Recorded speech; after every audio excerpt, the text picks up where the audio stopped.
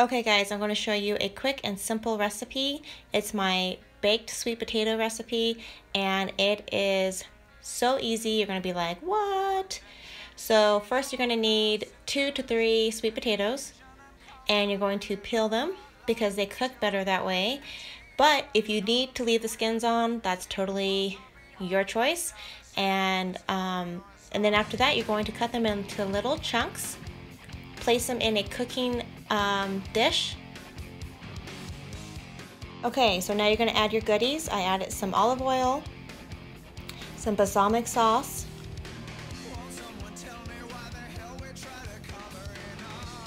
some lemon pepper seasoning,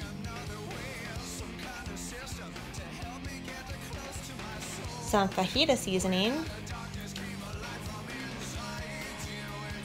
and some garlic salt, and that's it. You can add or not add anything that I used. You can make up and create your own seasoning if you want. I mixed the sweet potatoes together to make sure all the seasoning is mixed well and evenly. I added some butter, just a little bit of butter just to give it some oomph, and I placed in the oven for 20 to 30 minutes until they are tender. And that's it. Hope you guys enjoyed, and I will see you next time.